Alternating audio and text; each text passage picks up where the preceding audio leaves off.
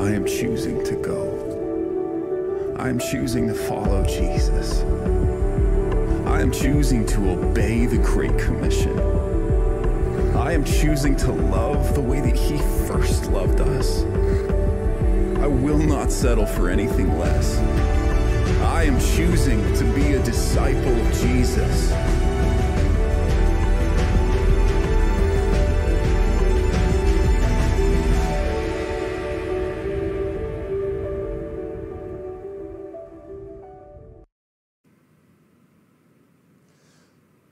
Well, Radiant family, I'm so grateful that I have the opportunity to bring the Word of God to you this weekend. And so what I want you to do is I want you to pull everybody in who's in the house or wherever you're at, a watch party on your back deck, and get your Bibles out, because today we're going to continue on in this series we've been in all fall called Disciple. And the title of the message this weekend is Transformed.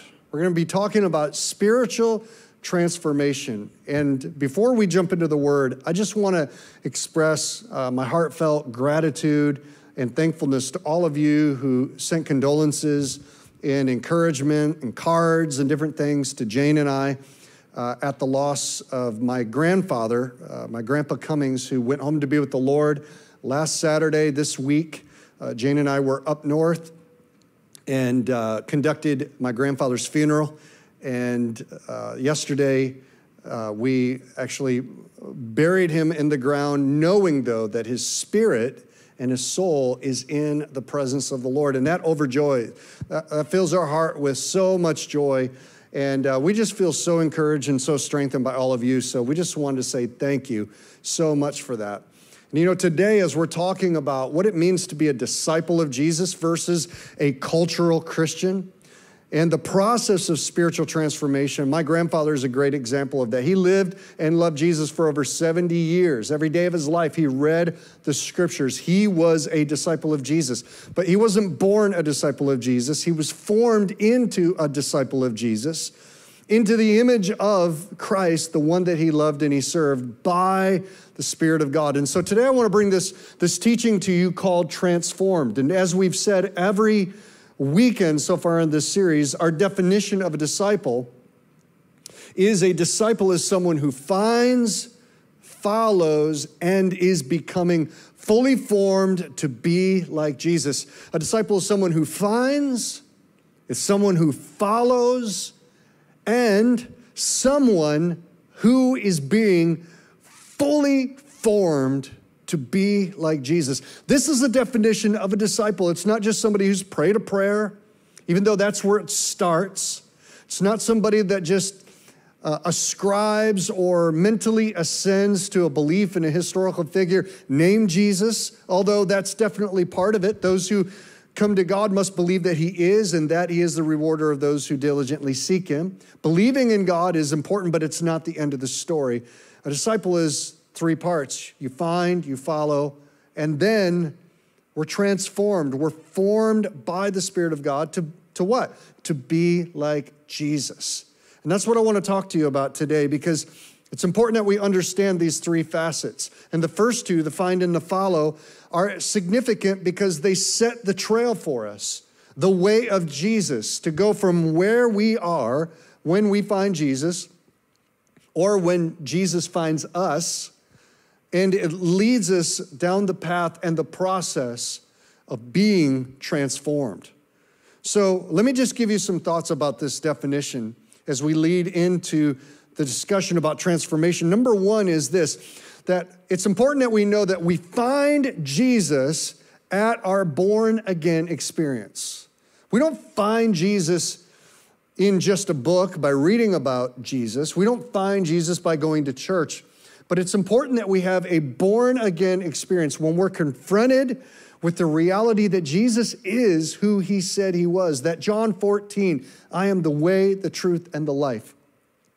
No man comes into the Father except by me. Well, how do we have this encounter with Jesus, this finding of Jesus, this born-again experience? Jesus spoke about it in John chapter 3.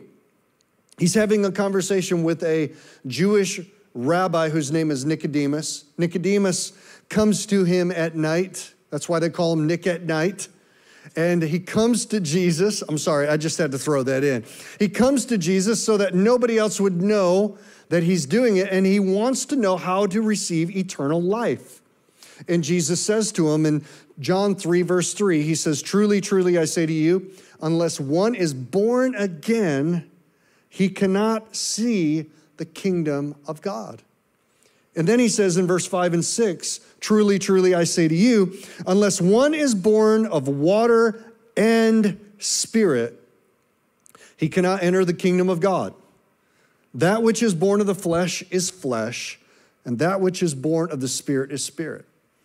Jesus is speaking about a born again, a spirit birth that each and every one of us need to have in order to see the kingdom and to enter the kingdom of God. How are we born again? We're born again when we willingly, when we encounter Jesus, we're confronted with the reality of who he is and we submit our lives to Jesus. That's the beginning. That's where we find Jesus. And for me, finding Jesus, I always knew about Jesus my whole life. My grandfather talked about Jesus. My mom talked about Jesus. I sat in church. But I encountered Jesus as a 12-year-old boy where Jesus encountered me. I knew he was real. I knew that I was a sinner. I knew that my sins separated me from God. And I knew that Jesus had paid the price for me on the cross. And I submitted my life, invited him to be the Lord and the Savior of my life. And I've never looked back. And so each one of us need to ask ourselves, when was it in our lives that we found Jesus? Because Jesus said you can't see the kingdom without this, without being born again. You're going to look for it, but you can't see it. You might be able to know where it's at, but you can't enter it, Jesus said, unless you're born again, born of the Spirit. This is where we find Jesus. This is our salvation experience. It's where we find Jesus. And where were you when you found Jesus? Think back today. Where was it that you had a salvation experience? Maybe you're watching this and you've never had a definitive salvation experience. Maybe today is the day that you actually find Jesus and begin the journey of following Jesus on the Jesus way, the narrow way that Jesus spoke about. Number two, we not only find Jesus in our salvation experience, but we follow Jesus in our daily direction. So remember, a disciple finds Jesus and then follows Jesus. How do we follow Jesus? Well, we follow him in our daily direction. Let me put it to you this way. A lot of us have good intentions when it comes to serving and imitating Jesus on the Jesus way and his way of living and his way of life. It's our intention. We come to church on Sunday and it's like we feel the anointing, we feel the presence of God in worship, we hear the message, the Holy Spirit works in our life, and we make a decision. It's like that intention of our heart says, yeah, I want to live for God. But then Monday comes with increasing irregularity. I mean, it's there every other day from Sunday. It's like you hit Monday and then Tuesday and Wednesday. And a lot of times we set the direction of our heart in the opposite direction of following Jesus. We go places that Jesus doesn't want us to go. We set our eyes upon things that Jesus doesn't want us to set our eyes on. We are walking a pathway with people that Jesus doesn't want us to walk with. Psalms chapter 1, it's very clear. It says, don't stand in the path of the sinner or sit in the seat of the scoffer. So think about that. Intentionality does not determine the direction of our life. It doesn't determine whether we're actually following Jesus. You can have good intentions. We've all had good intentions. We've all had good intentions about getting in shape, changing our diet, restoring a relationship. I mean, lots of intentions. But listen, it's not intention that determines the direction of our life, but it's the determination. The decisions and the determinations of our life that determine the direction and ultimately the destination. You will arrive exactly where you aim your heart. You will arrive exactly in the direction that you aim your determination. So it's not just intentions. Intentions are a starting point, but then we need to have decisions. In other words, we need to give Jesus our yes every single day, not just Sundays. It's easy to just say, okay, it's Sunday, so Jesus, I want to serve you. But what about Monday? What about Tuesday? What about today? Every single day of our life, we need to re-up our yes to Jesus. What does that mean? It means our direction of our life, of following Jesus, every single day has to become a determination of our life. Today, when I wake up, I make a determination. Today, I'm a follower of Jesus. Where he goes, I go. What he says, I say. What he thinks, I think. What he suffers, I suffer. Because making that decision yesterday was like the manna in the wilderness. It was good for yesterday. But if you go back in Exodus, God said, you'll only take enough manna for the day. If you try and store it for tomorrow, it will stink and it will grow worms. And the intentions of our heart will grow worms and become full of stank if we don't re-up our yes to Jesus on a daily basis. This is what it means to follow him in our daily direction. Luke chapter 9, verse 62, Jesus said this, no one who puts his hand to the plow and then looks back is worthy of the kingdom of God. What's Jesus saying? In other words, we put our hand to the plow. We say, I'm going to plow up this field. We put our hand to the plow. But if we look back, what are we looking at? We're looking back at the farmhouse saying, you know what? I don't want to be out here in the field where it's hot and where it's sweaty and there's a lot of work to be done. I don't want to plow up the roots, pull up the rocks. I don't want to have to deal with these animals. I want to go back to the house. I want to go back where I came from. I set my hand as a hired servant to plow this, but now I want to go back there. In other words, if the direction of our heart keeps shifting back where we came from, then our intentions are not enough. We have to daily follow Jesus. Number 3, and this is where the rubber really hits the road when it comes to transformation, is we are formed to be like Jesus by aligning our habits with our hopes, which transforms the inner man. Aligning our habits with our hopes. This is where the Spirit formation begins to take place. Listen to this scripture. Romans chapter 12. I'm reading from the New King James today because it's the most holy on this particular verse. They may put it up on the ESV, but the New King James, you need to dig it out because it's so rich. It says, I beseech you, therefore, brethren, by the mercies of God, that you present your bodies a living sacrifice, holy and acceptable unto God, which is your reasonable service, or the ESV says your spiritual worship.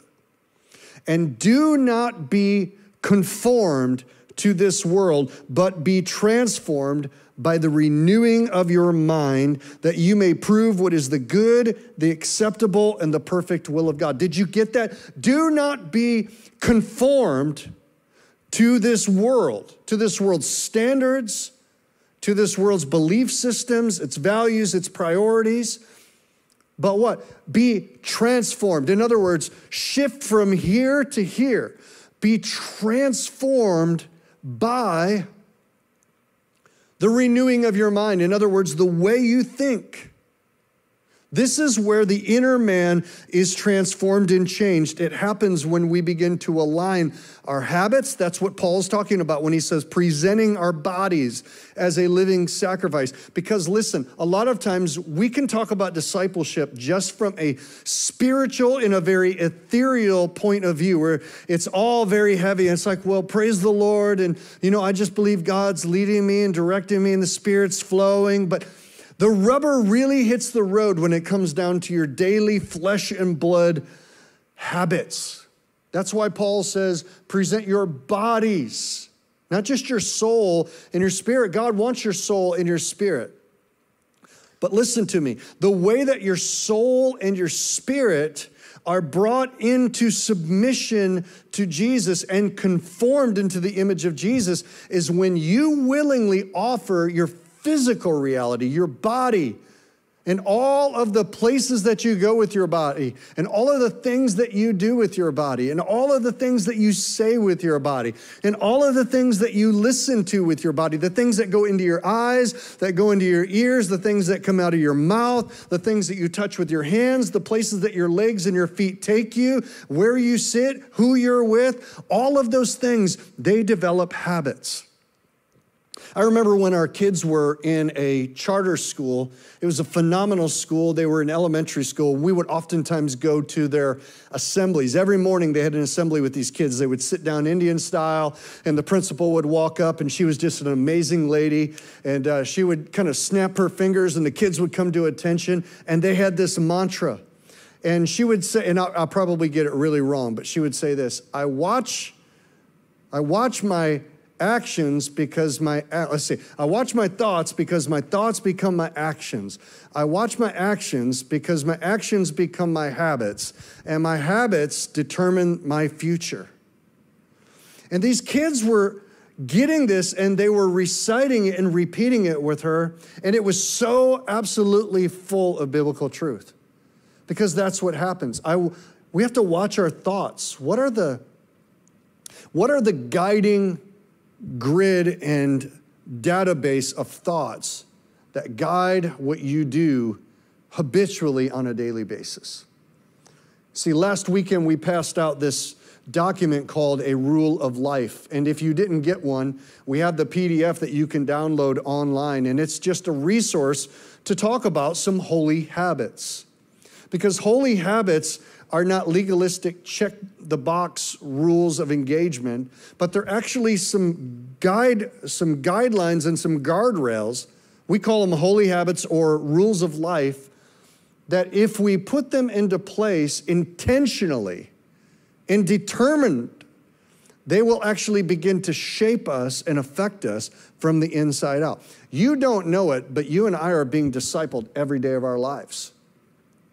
We're either being discipled on purpose because we've made determinations about what voices we will listen to and whose opinions matter, especially on kingdom issues, or we're just by default letting in the voices, and the loudest voices, or the voices that appeal to our sinful nature, that is our default setting. The Bible calls it the flesh. It will begin to feed our flesh and our pain and our experiences and our fears, and begin to shape how we engage with our physical body in this world and all of the different ways that we relate. The only way that you change that is by making a decision that I want to bring my body, every part of me, body, soul, and spirit, under the submission of Jesus, and I'm going to be transformed, starting with the way that I think. I want my mind to be renewed. I want my habits to align with my hope. Well, what's my hope? Jesus is my hope. Jesus is my only hope. Why is he my hope? Because he's the only salvation that there is to be found. And right relationship with God is found in Jesus. And so if Jesus is my hope, if Jesus is the one who went to the cross and suffered for me, if Jesus defeated death and rose from the dead, if Jesus can heal the sick, if Jesus has mercy and compassion upon the worst of the worst, if Jesus is sitting at the right hand of God the Father right now, reigning and ruling over the universe, and I align my hope with that reality, if I really believe Jesus is going to return soon to the earth and set up his kingdom and rule and reign, and I'm going to be right there with him, that should change the way that we live our lives, beloved. Because if Jesus is just kind of a fantasy, mythological archetype of the best of humanity that we're subscribing to, well, then we can live like the world, and this belief in Jesus won't change that. But if I really believe Jesus rose from the dead, that's my hope.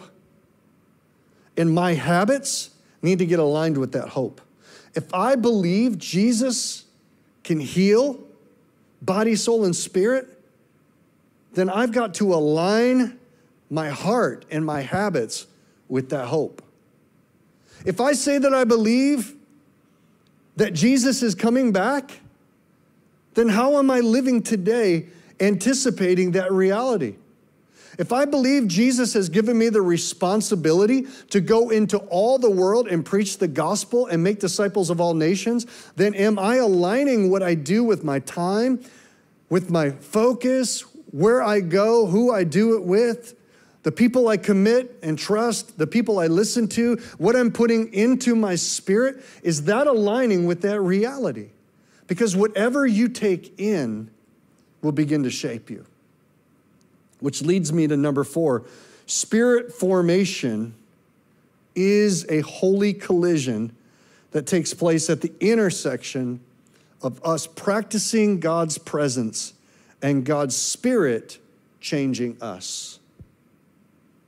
That's a beautiful idea, church. Spirit transformation.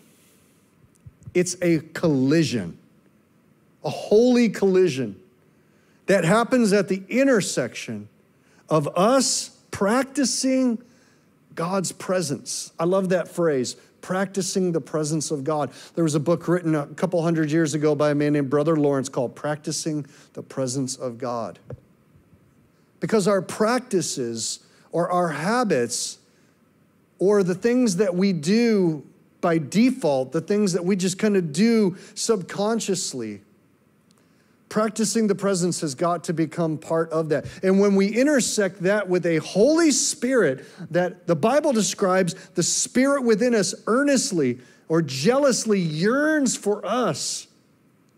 When we're hungry for God and the Spirit of God, which is hungry for us, intersects at the speed of love, that is a holy collision. And that's where change from the inside of us begins to happen. 2 Corinthians chapter 3, it says, and we all with unveiled faces. It's referencing Moses in the Old Testament on Mount Sinai going up into the presence of the Lord. It says, beholding the glory of the Lord, are being transformed into the same image from one degree of glory to another. For this comes from the Lord who is the Spirit. And so the reference here is to the fact that Moses goes up on the mountain to receive the law from God to bring back to the people. And he's in the presence of the Lord for 40 days. What's he doing? He's practicing the presence of God. When he comes down off of the mountain, it says that the people put a veil over his face because his face was so affected by the glory of God that it literally radiated the glory of God. And people couldn't even look at Moses for several days. So if that's the Old Testament, which is a weaker glory than the new covenant that we have with Jesus, what happens when we begin to practice the presence of Jesus in our hunger and in our thirst for Jesus, not just in our toleration of Jesus, not just in our acknowledgement of Jesus, but I'm talking about, God, I want to be like you. Lord, I want you to change me from the inside out, and I know that you can do it. You are my hope, and I'm going to pursue you. When that meets and intersects with the Holy Spirit that says, I want you, and I'm in you. God the Father has asked me, and Jesus has sent me to dwell inside of you as the temple, to conform you, to bring you and to shape you and convict you, to look more like Jesus. Romans 8:29 says, to be conformed into the image of his dear Son. The Holy Spirit's hungry to do this, church. And the question is, are we hungry to practice his presence? I'm not talking about working harder. That's legalism, where we think that we have to earn the right for God to change us. That's a fleshly, carnal mindset that's called religion, and it's exactly what the children of Israel said to Moses when he came down off the mountain. They said, don't let God speak to us personally, tell God to speak to you, and then you tell us what to do and we'll do it. Well, we just want to live our lives 1 degree of separation. We want to be social distance from God. Tell God to stay 6 feet away, and Moses, you wear a mask. That's what we're asking, because we don't want to be contaminated by the glory of God. Listen, we need to get contaminated by the glory of God. We need to practice his presence. We need to come out of his presence like a trucker at 3 a.m. out of Denny's. He's been sitting in the non-smoking section, but if you've ever been into Denny's at 3 a.m., I'm talking the old days before they banned cigarettes. But if you used to go into a Denny's at 3 a.m., it didn't matter if you were sitting in the smoking section or the non-smoking section. When you came out of Denny's, you smelled like smoke. And you know what? We need to be people that when we come out of the presence of God, that we practice daily, and our hope is aligned with Jesus. We're walking out of his presence with the fragrance of his presence, with that glory shifting and changing on the inside of us from one degree of glory to another. It doesn't all happen at once. I know we would all love it to happen at once. I know that we would love to say a prayer and receive Jesus and to be instantly transformed and walk around perfect and holy and sinless and never struggle. But it's actually the battle of transformation that causes us to mature as we partner with God, that God doesn't do it all for us. Listen, every parent who's watching me knows exactly what I'm talking about. There are so many times it would just be easier to do it for your kids. But if you do it for your kids all of their lives, they will never grow up and be mature adults. They will always need you to do it. The goal of a parent is not to create dependency. The goal of a parent is to help children understand their true identity and to be full functioning human beings that can reproduce themselves. That's what a disciple is. We start with following Jesus, practicing the presence of Jesus. We become like Jesus so that we can help other people follow Jesus. We're not talking about sin management techniques. All right, I'm going to stop sinning. I want to be a disciple of Jesus, so I'm going to stop sinning. The best way to stop sinning is actually marinating in the presence of God, in his word, in worship, in his presence, daily. You know, Paul talked about this. He said, pray ceaselessly, without ending. What does that mean? It means to walk daily in an awareness of the presence of God in our lives. It isn't self-willed. It's not some self-help program that we're talking about. We're talking about humbling ourselves daily, yielding to God's perspectives, practices, passions, and pursuits. Yielding to that. Because listen, I want you to hear me. Whatever we worship, we become like. Whatever we worship, we become like. Psalm 135, when it's making reference to the idols of the nations, it says this in verse 18, those who make them, the idols, become like them, and so do all who trust in them. So it's saying that the people who make idols to worship actually end up becoming like them. Well, if that's true of making idols, that we become like the idols that we make, it's even more true that we become like the God that we worship when we practice his presence. When we align our habits daily, when we come daily to the altar, and we create an altar, a secret place between us and God. Andrew Murray called it the inner chamber, where it's us and the Father, and we're in his word, and we're praying, and we're worshiping, and we're repenting, and we're asking, petitioning God to meet our needs. When we're sitting there in silence, when we honor the Sabbath and we take a day off of rest to worship God, when we express generosity towards others, when we invest time and energy, all of these habits, as we do these, are practicing the presence of God. We become like what we worship, and we become like what we meditate upon. Psalm chapter 1, my favorite psalm, verse number 2 says, but his delight is in the law of the Lord, and in his law, or in his word, he meditates day and night. Who is he talking about? The man who's blessed. The reason why he's blessed is because he's becoming like what he meditates in. It gets in us. Which leads me to point number 5. Centering our lives in God's presence and God's word becomes the foundation for all transformation. Did you get that? Centering our lives on God's presence. Did you know that you can experience the presence of God wherever you are? Because what it means to practice the presence of God is to be intentional in your awareness, regardless of your circumstances, that God is in you and with you. All it takes to sense and to know the presence of God is to make a decision to become more aware of God with you than any other circumstance around you. As soon as you do that, he's very clear, I'm here.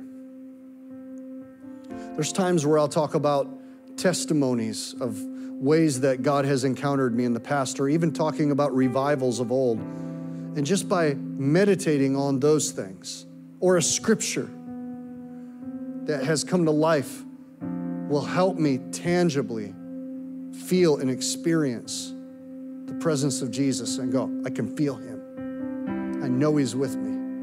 Do you know that you can experience the presence of Jesus in the midst of the most difficult hours of your life? Think about the Hebrew children, Shadrach, Meshach, and Abednego. They were thrown into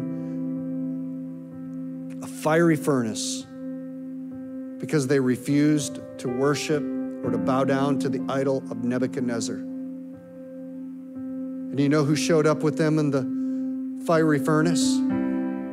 It says that there was a fourth man like the Son of Man. It was Jesus. His presence was with them in the fiery furnace. You see, his presence, like Paul said, no one stood with me except the Lord who stood by my side. And he wrote that when he was in prison. Paul knew the presence of God. Jesus knew the presence of God in the midst of difficult times. In the Garden of Gethsemane, Jesus knew the Father was there with him. Paul knew when he was in a dungeon in Rome that God was there with him. The 3 Hebrew young men in the fiery furnace knew that God was with them. And whatever you are going through today, I want you to know you can center your life on God's presence and his word. Listen to what Jesus said in John 15. He starts by saying in verse 4, abide in me and I in you. As the branch cannot bear fruit by itself unless it abides in the vine, neither can you unless you abide in me. I am the vine, you are the branches, and whoever abides in me and I in him, he it is that bears much fruit. For apart from me, you can do nothing. If anyone does not abide in me, he's thrown away like a branch and he withers. And the branches are gathered, thrown into the fire and burned. If you abide in me and my words abide in you. Did you get that? Abide in me and my words abide in you. Ask whatever you wish and it will be done. By this my Father is glorified, that you bear much fruit, so prove to be my disciples. As the Father has loved me, so I have loved you. Abide in my love. If you keep my commandments, you will abide in my love, just as I have kept my Father's commandments and abide in his love. These things I've spoken to you, that my joy, this is Jesus, my joy may be in you, and that your joy may be full. When Jesus is talking about abiding in him, he's talking about centering our lives, practicing his presence, walking with him daily, and anchoring our life in his word. Just like Jesus said in Matthew chapter 7, he said, the man who hears these words of mine and does them will be like a man who built his house upon a rock. It's foundational. And when we live word-centered lives, practicing the presence of Jesus, not out of a legalistic list of expectations, but of an intentional determination in practicing an awareness of Jesus, aligning our habits with our hope in Jesus, I'll tell you what begins to happen. Jesus on the inside begins to realign and remodel. He begins to renovate our lives. Our desires begin to change. Our perspectives begin to change. Love begins to grow for God and neighbors. Conviction, the volume of conviction and our conscience begins to elevate. Hunger begins to be stirred for more, because hunger and thirst in the kingdom of God are different. They're the polar opposite of in the flesh. In the flesh, when you're hungry and you eat, you don't want to eat anymore. In the flesh, when you're thirsty and you drink, your thirst is quenched. But in the kingdom, the more you eat, the hungrier you get. The more you drink of the living water, the thirstier you get. Jesus said, I am the bread of life. I am the living water. When we drink of him and we feast on his faithfulness, we don't quench a hunger and a thirst. It's stoking the fires of our spiritual appetite, and we want more, and God wants more, and that's where change begins to happen. Listen, it doesn't happen all at once, but it happens daily. 2 Corinthians says this, we are being transformed and renewed day by day in the inner man. It's not what happens in one day that transforms you, but it's what happens day by day as the Spirit of God renews you. Isn't this beautiful, saints? God is at work in us. So no matter what you're going through today, no matter what you're disappointed in today, no matter what yesterday wants to remind you of, no matter what tomorrow wants to make you afraid of, today we can practice the presence of Jesus, and we can live in his word, and we can let this become the foundation of our relationship with him, and we can be transformed from glory to glory, from strength to strength, and from faith to faith. I want to pray for us today, and wherever you're at, I want you to hear this. You're not alone. Even in a room right now with maybe 2 or 3 or 4, maybe more people, it's possible that you still feel alone. You might be all by yourself today. And I want you to know you're not alone, because Jesus is with you. He's in this moment right now. He's stepped into the room. And for those of us who are watching right now, I want to specifically speak to those who can't look back and see a moment where you truly were born again. It's like, well, I've always believed in God, I guess, and tried to go to church to be a better person, but I don't know that I've ever had a moment of being born again. What does that really mean? It means, number one, you acknowledge Jesus is the only way for you to be saved from yourself and from your sin and the judgment that you deserve. Jesus paid it all on the cross, and that by faith you can receive that forgiveness in the sight of God, and by grace, unmerited favor, you can today be transformed, born again. A new life, eternal life begins right now if you will surrender. If you'll say, Jesus, I'm so sorry that I've sinned. I'm so sorry for the way that I've lived my life. I know I'm a sinner and I'm convicted of that, but I'm asking you, save me, rescue me. I believe that you died on the cross for me. Jesus, I surrender. I submit to you. Forgive my sin. Come into my heart and be the Lord of my life. From this day forward, I don't want to just believe in you from a distance. I want to know you up close, and I want to follow you. And I want to be formed by your Spirit to be just like you. I want to be a student, Jesus. I want to be a disciple of Jesus. I want to walk in the way of Jesus. You can have my old life. It's broken, it's flawed, it's filled with pain, scars, and sin. You can have my old life if you'll give me your life in this moment right now. I want to be born again so that I can see the kingdom and enter the kingdom. Come into my life, be my Lord and Savior. In Jesus' name. If you're somebody who's needed that, whatever you just heard me pray, that's what you need to cry out to God with. Just say, God, save me. And we have some prayer partners that are online right now that want to pray with you. So if you have prayed that or you need to pray that, right now, listen to me, not tomorrow, not 10 minutes, don't negate this. Jesus said if we'll acknowledge him before men, he will acknowledge us before the Father. I'm asking you right now, if you know that you need to get right with God, or you just prayed that prayer and you are being born again, you've been born again in this moment, this has been your salvation, finding Jesus moment. Right now, I want you to just comment, or I want you to email us at info@radiant.church. Follow the prayer partners that are online or the comments with the links and let us know. Why do we need to do that? Because you need to acknowledge Jesus. We want to pray with you, and we want to help you now learn to follow Jesus in the Jesus way. And the last thing I want to say is this for everybody. You may be listening and say, well, I'm a Christian. I'm a disciple. But I want more than anything. I want more than anything to be more fully formed like Jesus. Well, then for you, what I'm going to encourage you to do is to take and evaluate your habits of practicing His presence. Because what happens in His presence on a daily basis where we align our habits affects the way that we walk the way of our life. Jesus went and prayed, and then He ministered.